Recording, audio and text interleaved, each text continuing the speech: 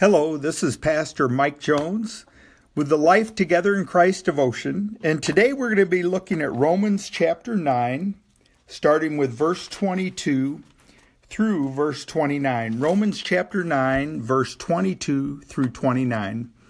And this is a scripture that talks about God's amazing love for you and me, that He's chosen you today, and He watches over you.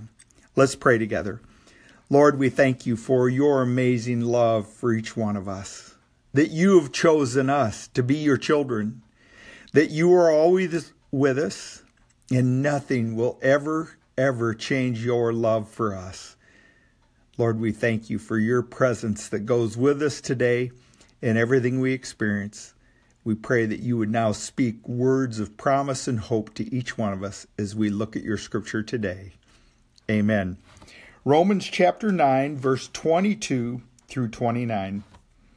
What if God, although choosing to show his wrath and make his power known, bore with great patience the objects of his wrath, prepared for destruction? What if he did this to make the riches of his glory known to the objects of his mercy, whom he prepared in advance for glory, even us, whom he also called, not only from the Jews, but also from the Gentiles?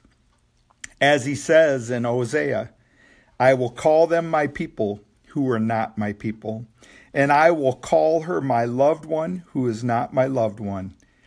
And in the very place where it was said to them, you are not my people, there they will be called children of the living God.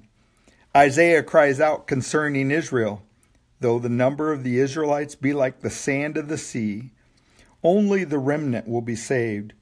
For the Lord will carry out his sentence on earth with speed and finality. It is just as Isaiah said previously, unless the Lord Almighty had left us descendants, we would have become like Sodom. We would have been like Gomorrah. This is an amazing scripture. Paul is writing here about the Jewish people that he comes out of, and also the Gentiles, the non-Jewish people who the gospel has been brought to. And he's speaking to Jewish Christians, Jewish people that received Christ as Savior. And he's also speaking to new believers who were not Jewish, but heard the gospel and became Christians. And so he's speaking of the Jewish people when he says, or the Gentile people, he says, I will call them my people who are not my people. He will call the Gentiles his people, even though they were not part of the Jewish race. And he says, I will call her my loved one who is not my loved one, meaning that God first loved the Jewish people and chose to bring Christ through them. But many of the Jewish people chose not to believe in Christ, and they walked away from God. And God took the gospel to the Gentiles to show his great love for you and I.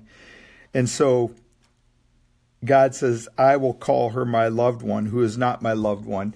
We are part of God's loved ones. And so God has called us to be his children. And we are now part of the family of God.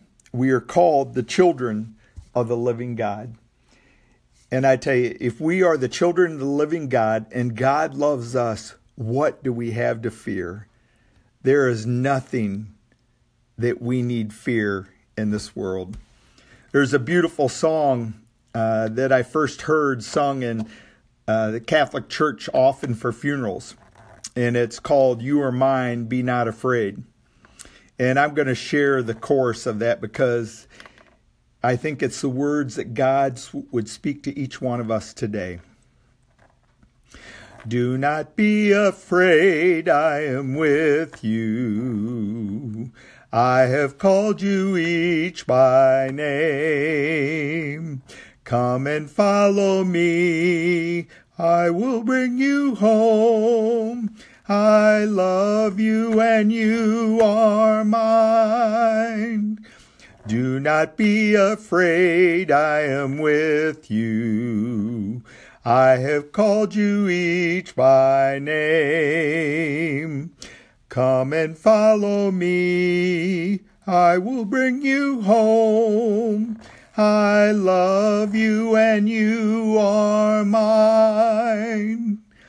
God has called you as his child. You are his, and he loves you more than anything else. Do not be afraid today of anything that you will face. Let's pray. Lord, we thank you that you've called each one of us your children. And Lord, that you love us more than anything else in this world, that you have created us to love us and to be in relationship with you. And Lord, for your presence today, we give thanks. And Lord, because you love us and you are present with us, we give you thanks that we have nothing to be afraid of. Take away our fears, Lord, and give us courage and faith and hope as we face the future unafraid. Amen. God loves you, and I love you. Have an awesome day today, and don't be afraid of anything.